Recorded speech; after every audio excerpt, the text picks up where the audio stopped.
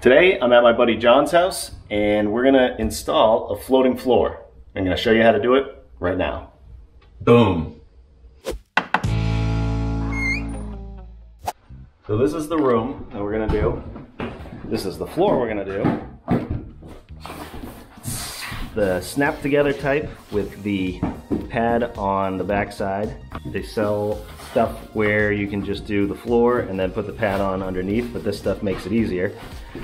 So first thing we want to do is, and John's already got this going, we want to take the carpet out or whatever you have and take all the tack strips off and basically get the floor clean. Take all the staples out, all these little staples that they do with the seams, take those out, and we're gonna get this floor ready. And then we're gonna start on this wall here and then work our way back. One of the biggest mistakes that people make when they put this floor down is they put it tight to the wall. And the reason you don't want to do that is because this is a floating floor and it's gonna move with humidity and temperature changes. So when it expands, if it's tight to that wall and it's tight to that wall, what could happen is these seams are gonna get tighter and tighter and it's gonna have nowhere to go except up, and then they could potentially pop out of each other and then you just have loose flooring just hanging around. So you don't wanna do that. And in order to cover that gap, because we're gonna leave a gap on the wall, we're gonna go around and take off all this old baseboard and then put it back down when we're done. The alternative to that is you can put it to the baseboard, put the floor to the baseboard, and then get some molding to cover that gap. But since we want to avoid spending more money and cutting new molding and everything and putting it down, we're just going to try and reuse this stuff. So you can go along the top here and cut through the old paint and the old caulking, just so you don't mess up the wall too much. And remember, you're going to have new flooring here, so it's going to raise the baseboard, so it'll cover this a little bit. And then you can peel the baseboard off. See, that's where you have to cut it. So try and cut all that caulking and paint off so you can avoid that. And you can carefully take these pieces off and you can reuse them. So we're going to do that too.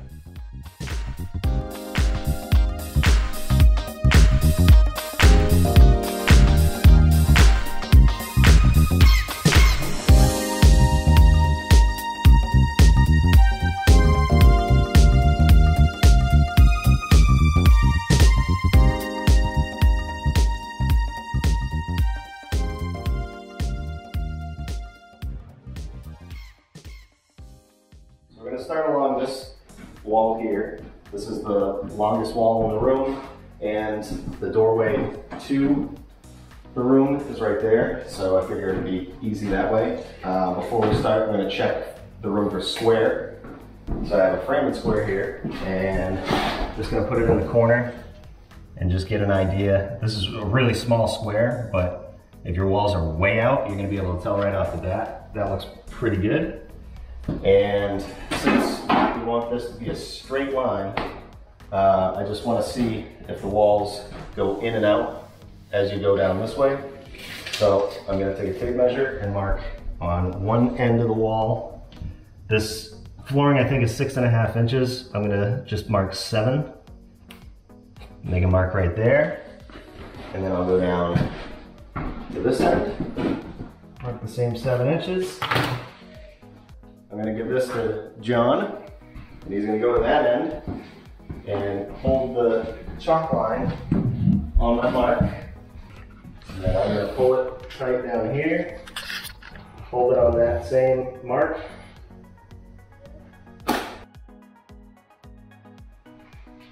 So now, I marked 7 inches down here. And I'm just going to go down the wall, and you can see that's just about 7. Go down a little more. That's 7.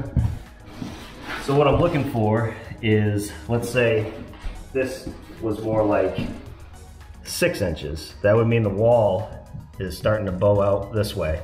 So the only thing you would have to figure out is if you have to cut on each end, if you have to rip these pieces of flooring down. But if it's even, or pretty even, then you're good to go. And just keep checking this. 7, 7, 7, looks good. So now we can start our first row. All right, so most snap together flooring is very similar, where you have the tongue right here and you have a groove on this side. So the way you want to install it is, I'm starting here, so I'm going to install the tongue towards the wall. The other tongue goes into the groove a lot easier than if you did it like this, because then you have to go under and it's just not that great. Also, that makes it so this end is up against the wall, and then this end you can easily put the other piece into this end. Does that make sense? So you're putting in the small side. Yep. Here, up against the wall. Yep. Okay. And then same with this side. This is sort of the small side on this one. Yep. It's going up against the wall. Yeah. Okay, easy. Make sense? That's how you make sense, yeah. So we got our first couple pieces started here.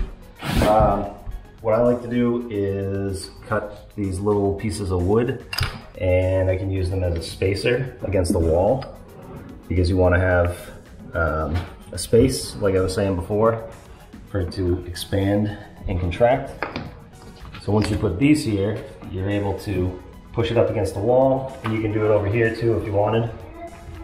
So the way these things go together, you want to make sure that these are going to be tight. So you take a scrap piece of wood, and we're not going to hit against this, we want to hit against this edge because it's more solid. So you take a scrap piece of wood, just tap it, and then let's say, okay, that if you look here, you got a gap, then you take your piece of wood and you watch the gap right there. As you hammer it, it goes right into place and sits down. When you do your starter pieces, you want to make sure that you stagger your seams. And what I mean by that is, this is one seam, so the piece is this long, and then the next piece that I put down overlaps that, and that seam is going to be right here. And when you put another piece in, I try to stay away from just going every other, because then these seams are going to line up. You basically want the pattern to look random. So I want my seam to be about here.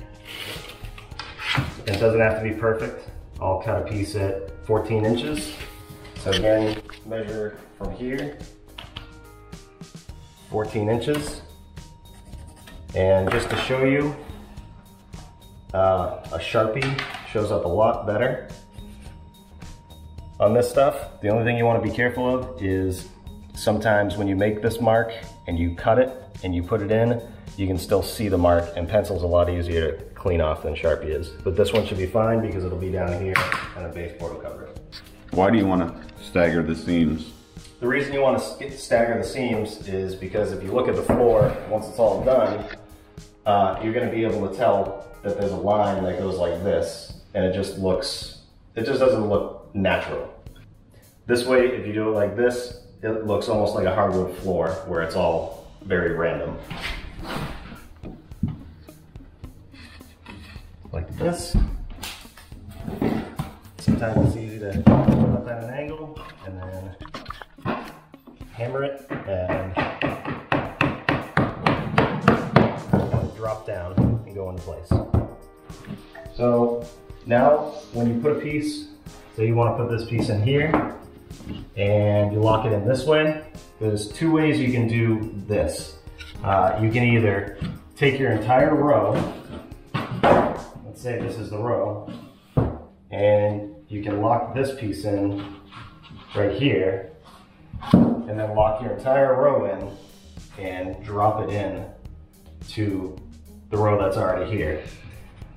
Or you can take this piece like this and make sure there's nothing in the cracks. Get it as tight as you can over here, and then if you kind of wiggle it and push, it'll basically sit in there. So we're gonna get it started in here first. Just make sure the gap goes away. And now you have a big gap right here. And as long as you have a spacer down here, you can go to this end, and then same thing right here. You want to just tap it into place. This one might take more force than the other pieces.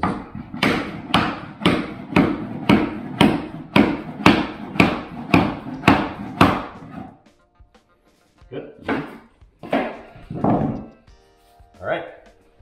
So if you do move the floor, when you start it out, the first couple of rows are the hardest to get to like kind of stay, even with the spacers and everything. And if you do push it too much one way or the other, you can just kind of move the entire thing and realign it as you go. So this piece, when I put this in here, I'm gonna run into the door jamb. So we're gonna undercut that. Instead of cutting the piece of wood or the flooring around the trim, we're gonna undercut this. So you can use an undercut handsaw for this. I prefer this tool. I believe it's called an oscillating tool. This is an awesome tool to have. So just put a piece of floor right here, and you're gonna cut this even with that piece of floor.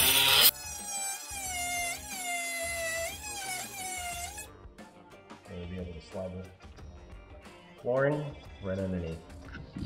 Lock that in, and then since I can't go tight to the wall, I'll go as even as I can, like this.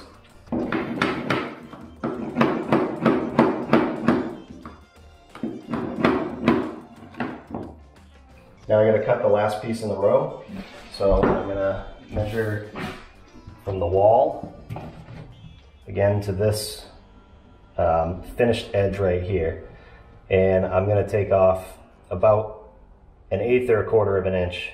So I'm going to go like this, and I'm going to cut this at 31, just so I have some space there.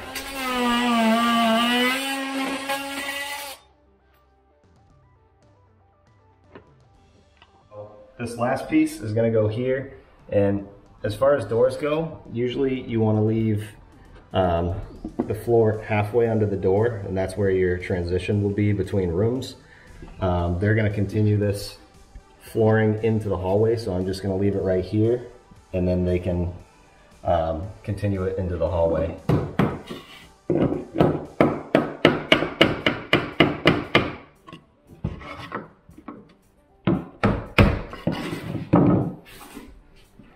You should be able to just drop these in and push them tight where you want them to go. But if there was a gap here and you wanted to make sure these were tight, you can take a pry bar or a flat bar and pry it against here and just give it a pry. And I push that floor way that way, so I can go over there and lightly push the floor back this way if I wanted to, just to line everything back up. And another little tip, if it's not going, you can hold this like this, and then come back here and give it a little tap, and it'll pop right into place. All right, we got our first row started. We know that we want to stagger our seams, so we'll cut those nice and random to start. We know how to cut our end pieces, and we can go to town now. I'm going to show you a quick little trick here. If you take a scrap piece of this stuff, and a couple scrap pieces, put this one like this, and this one like this, and then another one like this, and sandwich them. I'm gonna make a block that I can hammer against. This piece right here will go in the groove, and I can hammer on it, and it won't damage this right here, and this will last a lot longer than any of these pieces. As you can see, they get messed up. So I want to sandwich these together, and then take some screws and screw this way, and flip it over and screw on the back side too.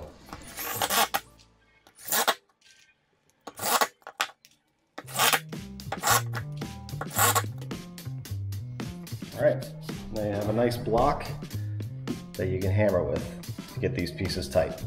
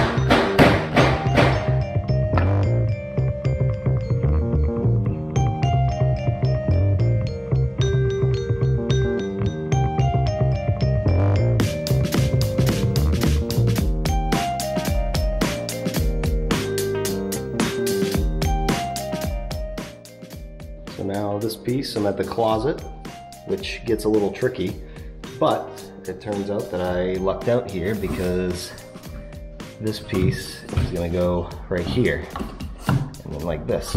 So I think the next piece is just gonna go right under here. I undercut this all the way, this jam, to make it easier. And I can carry this throughout this way. And then on the back sides of this, I'm gonna keep going with the floor this way, and then on the back side, I'm just gonna tuck that tongue under the other flooring and snap it in that way, and just hammer it into place. And then continue it this way, and then we'll have to do some notching and whatever we can to get around this door jamb.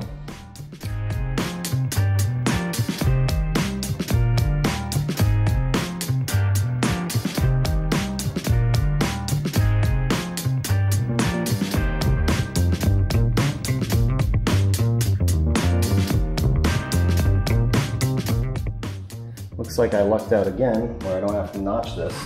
And this is the reason why I cut this entire jam, and not just this piece and butt it up to here. I cut this entire thing out. Oh, there's some stuff in there. And I cut this entire thing out, so now I can slide this under there. And then I can pull this tight here and hammer this together. See how it goes.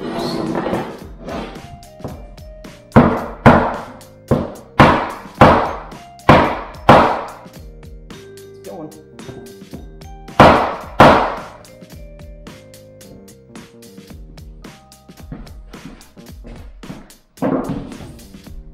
Here.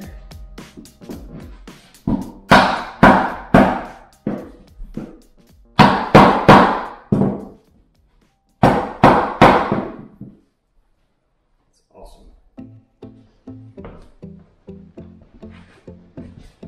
And hammer it that way.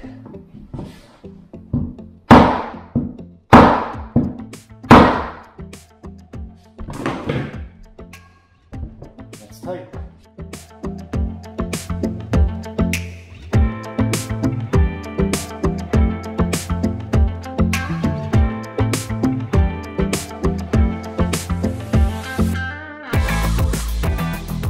Okay, home stretch. The closet's all done. Everything's nice and tight. Had a little trouble with these spacers because the sheetrock is higher than the floor. So what that means is, as long as you get everything tight, this still has a place to go if it expands. It can go under the sheetrock. So that's fine. Just some of these seams go under, and then some have gaps, but again, as long as it has room to move, you're good. And basically the takeaway is just make sure everything is tight. Make sure all your seams are tight so they don't pop out eventually. So I'm gonna move everything, clean all this up, and finish this out, and then nail all the baseboard back on.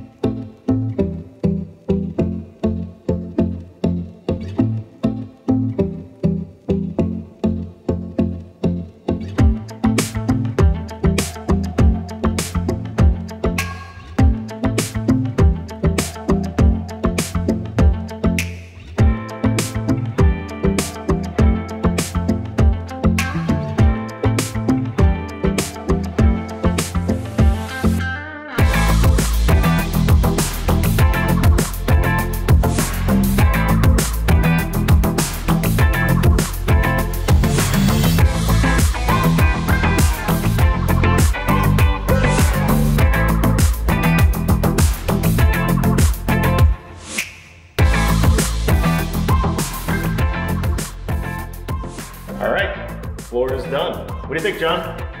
It's not the best I've ever seen, but Wow. it's okay. Kidding, it's great. Cool. So check out my other videos. What do you think? Put them right here? Yeah, put them right there. Right here? Yeah, right. And subscribe if you haven't already. Thanks for watching. Boom. Now all you got left, John, is paint the baseboard. I thought we agreed you were going to do that. All right. I guess I'm going to paint the baseboard.